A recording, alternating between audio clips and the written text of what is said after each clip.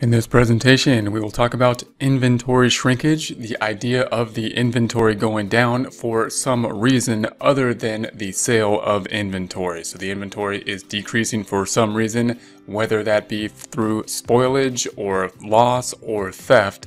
And the way that we're going to figure that out is to do a physical count. We will count the inventory and double check that inventory to our records, make adjustments as needed. It's important to note that this physical count process will be necessary whether we do a periodic system of inventory or a perpetual system.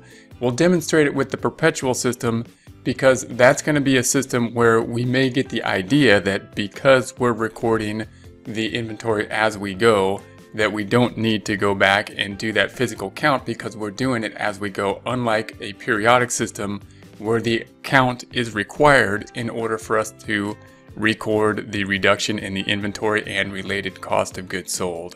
So in order to consider this, we're going to say that we have a physical count, and we're going to say at the end of the time period, the physical count is 23,000. Now we're talking $23,000 worth of inventory, and that's a bit of a step in that we obviously would be counting units of inventory and then converting them to dollars in some way. We're not going to get into that conversion at this point. We're just going to get the idea or the concepts that we want to adjust our books to the physical count.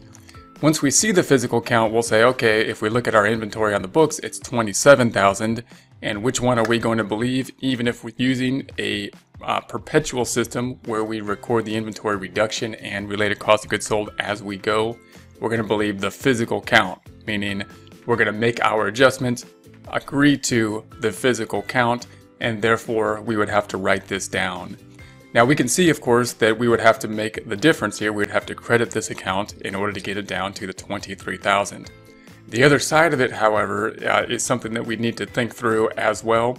And often when we see something like this, we want to see and work it through by seeing the cost of goods sold calculation. And that'll show us the other side of this transaction and all the components to it. And it'll give us an idea if we see this in practice or in multiple choice questions. They could ask a lot of different components within the cost of goods sold formula. So the cost of goods sold formula is going to be starting with beginning inventory. So we get that from the general ledger. We can see where did the inventory start at the beginning of the time period. We're going to say 10,000 in this case. Purchases is what we bought in the inventory. Notice there's no guesswork with purchases. I don't have to guess how many units we bought. We bought what we bought. We don't have to guess about the purchase price. It is what it is. That's how much we're going to pay or have paid so far. And then we're going to say that if we add those two up, the 10,000 plus the 22, we have 32,000. We're going to call that goods available for sale. And that means that at, during the month or year, whatever time period we're talking about, we could have sold up to $32,000 worth of inventory. We can do the same calculation, by the way, in terms of units, but we're looking at dollars in this case. So we're saying $32,000 worth of inventory that we could have sold. Doesn't mean we had $32,000 worth of inventory at any given time throughout the month. It means that throughout the month, that's how much inventory we could have sold and has gone through our hands. We could have been selling it and buying it throughout the entire month, but we had 32,000 optimal or total that could have been sold.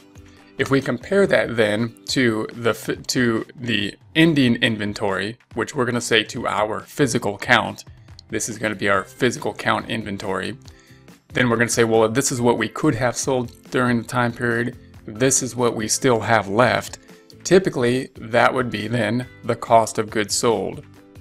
Now note here, if we were doing a perpetual system, we would just say that's the cost of goods sold, and it would include, if we were doing a periodic system, we would have to do this calculation in order to get this cost of goods sold, and therefore we would just assume that it was all sales that resulted in this cost of goods sold. However, when we're doing a perpetual system, we see here that we already are calculating this information and we're recording the cost of goods sold, and it doesn't match what we came up to with our calculation here. We're difference between that. We have 9,000 here, of course, and 5,000 here. And that difference is most likely due to some type of inventory shrinkage, some type of theft, some type of loss, something like that. that is going on here. So we're going to basically compare that cost of goods sold to what we have on the books for cost of goods sold. That adjustment then, that difference, that 9,000 minus what we have, the 5,000, the 4,000 then, is what we need to make an adjustment for. So this will show us the whole adjustment. We're going to, at the end of the day, we need to be at 23,000 in our ending inventory because that's our physical count. And we need the cost of goods sold to be at the 9,000 because that's what we calculated to be using our cost of goods sold calculation. And the adjustment that we're going to do in order to do that is this 4,000 adjustment. So if we were to record this, then we would say we need that adjustment. We're going to say that the cost of goods sold needs to go up to 9,000. So we will do the same thing to it as its balance, a debit to make it go up. So we're going to debit cost of goods sold. The other side of it then going to merchandise inventory. It having a debit balance, we need to make it go down because we had a physical count less than the amount reported. And therefore we're going to do the opposite thing to it and credit it. If we were to post that out, then we're going to say cost of goods sold is going to go from 5,000 up in the debit direction 4,000 to a total of 9,000. The merchandise inventory is going to start at a debit of 27,000. It's going to go down with a credit of 4,000, bringing us to the 23,000. That of course now matches out our 23,000 ending inventory, matches the physical count, and the 9,000 matches out to what our cost of goods calculation says it should. Now it might be a little confusing to some people, or you might question why would we be putting something that's going to be inventory shrinkage, loss, or theft, or something like that into cost of goods sold, given the definition that it says cost of goods sold, meaning it should be the things that we sold that are accumulating here. Note that some of the rationale, one would be that the amount of shrinkage or loss or whatnot would be relatively small and therefore immaterial in relation to the rest of the numbers that we're dealing with, and therefore not material to decision making. And so the easiest thing for us to do is to record it to the same account related to the inventory. So this is the inventory account's an asset account. The related expense account is cost of goods sold. And therefore it would make sense to, if we're just going to put it to an account, put it to the cost of goods sold.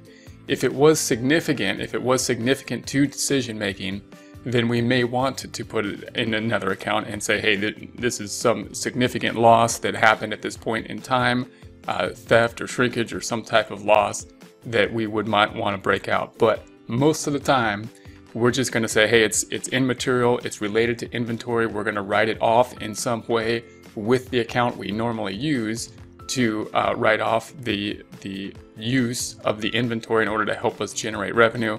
That then cost of goods sold.